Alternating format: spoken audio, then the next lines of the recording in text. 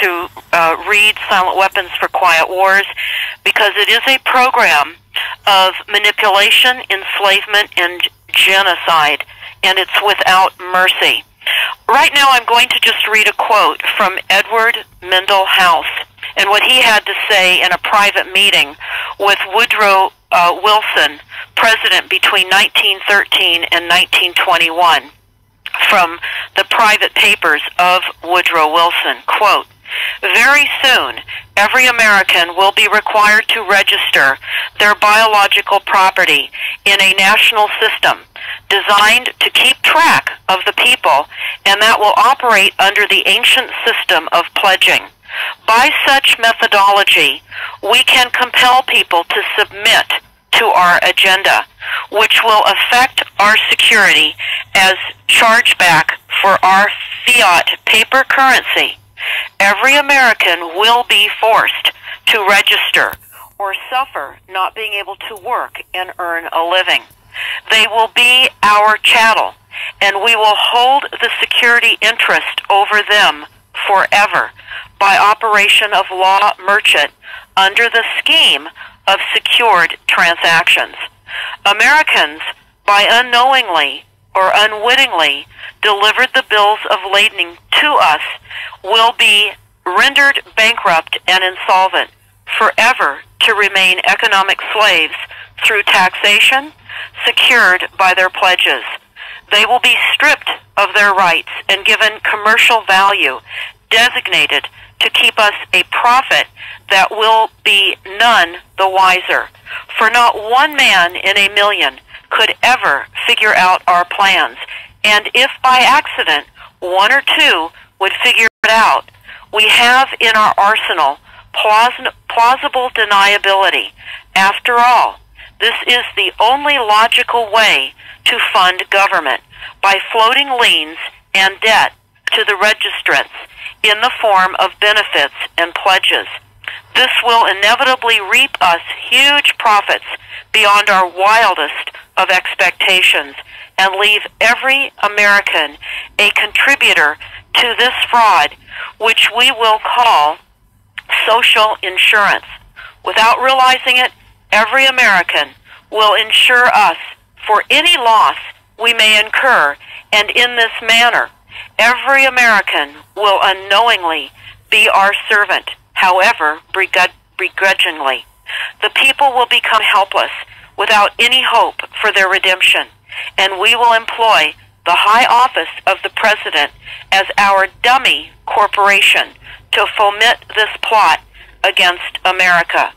Having established plausible deniability, even if people become enlightened that they had a remedy and pursued it, the attorneys, judges, and legislators could claim that they did not understand the people's claims, especially if the technical requirements for achieving it were not followed pursuant to statutory requirements. Requiring the public schools to teach civics, government, and history classes out of federally approved, politically correct textbooks written by the publishing houses owned by the owners of the Federal Reserve would assure that the people would not discover the remedy for a long time, if ever. I would recommend that everyone read Fruit from a Poisonous Tree. This is a certified true copy of my live statement of birth. You can get this by applying for it at the Registrar General. They'll give it to you. And it's very interesting, because this is where it all began. This is the foundation document. All identification is generated from this document. And so if the foundation document is no good, anything that's made from it is no good. That means driver's licenses, health cards, everything. Now what they did here, this is exactly what he meant when he said, soon, every American will be required to register their biological property. Now, your parents didn't realize what they were doing when they filled this out, and these didn't exist before 1933. Birth records were recorded in Scripture, and these only came into being in 1933 when they hatched this plan. They created a corporate fiction with a name just like yours. In doing this, they registered and monetized the spirit and soul of a living being. This denotes ownership. And when your parents were tricked into filling this out, they allowed your spirit and your soul to be monetized. And futures were sold on you. Spirit and soul. Now, this is my birth certificate. This is actually a share. See this red number? This A, I'm born in Canada. This is a Class A share. Now, this is called a CUSP number. And all securities require a CUSP number. And that's what this is. And you are held as collateral to secure the debt which our government owes to international bankers. So you and me and all these people here are actually collateral. And we don't even own our lives. We are chattel. And we believe we're free.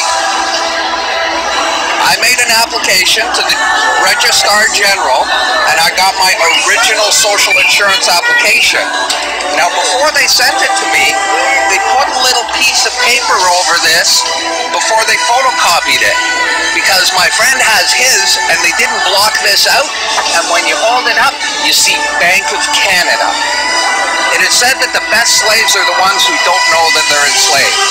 And we all have invisible chains on us. Millions of people get up and hurry off to work.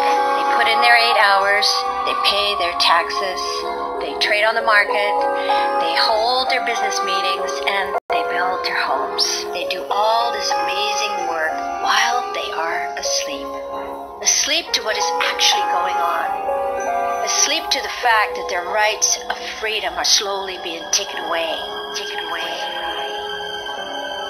As long as they have the freedom to shop, to buy things, to get that big TV screen and that new car or go to a hockey game, they don't seem to be too concerned. In the last 7 years since the events of 9/11, it's easy to see that the world has changed. When someone starts to make public announcements about the truth, the media is quick to label them as lunatics, conspiracy theorists, and even a terrorist. It feels to many like we live in a police state. Pulls and he stays it again.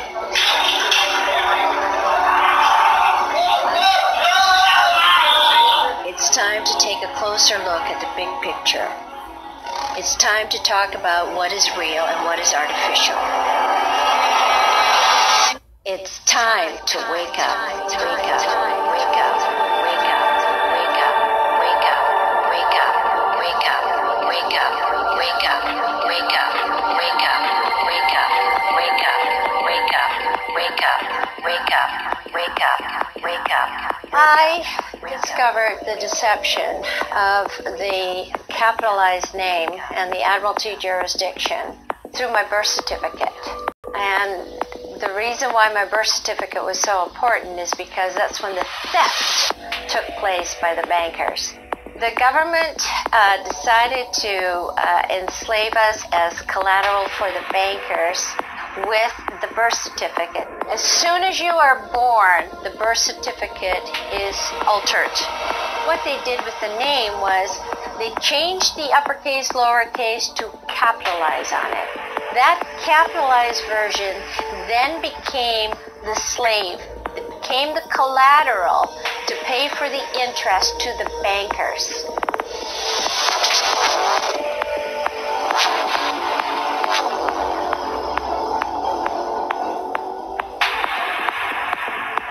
What the government did was made us believe that that capitalized artificial name is in fact us, when it is not us. It is A corporate entity is a capitalized version that they need in order to work with. It's total deception. It's deception of the highest degree. The theft of the family name begins at birth and is carried throughout your entire life. You are a tax slave from birth until death.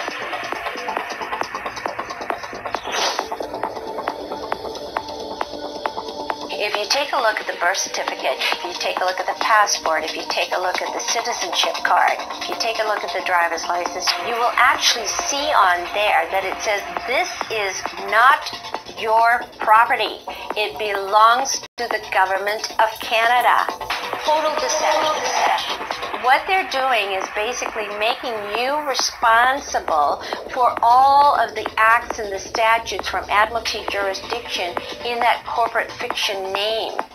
You are conforming to the laws and the rules and the regulations that they put out for you, but when in fact these particular laws, rules and regulations, statutes and man-made acts are from a ship.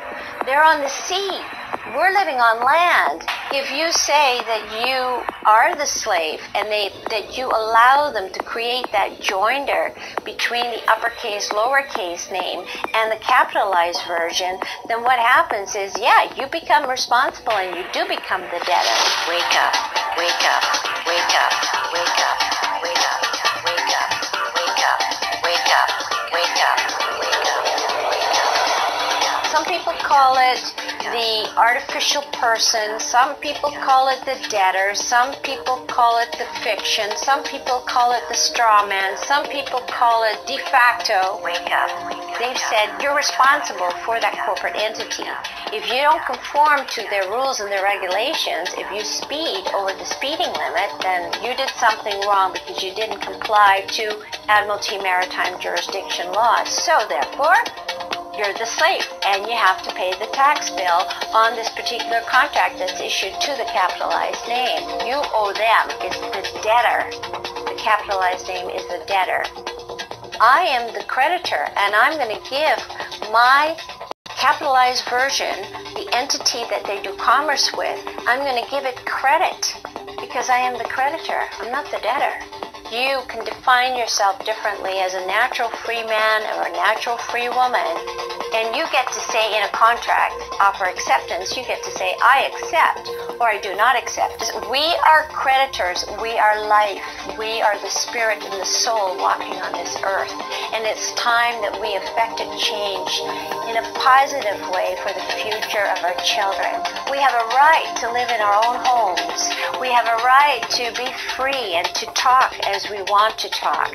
We have a right to free travel. It is us that the government needs to listen to, and they need to stop listening to the bankers and the gangsters, and we need to find some peace. We should operate from a higher dimension, and that higher dimension is called love. It's called light. Where are you from, Irene? I'm from the light.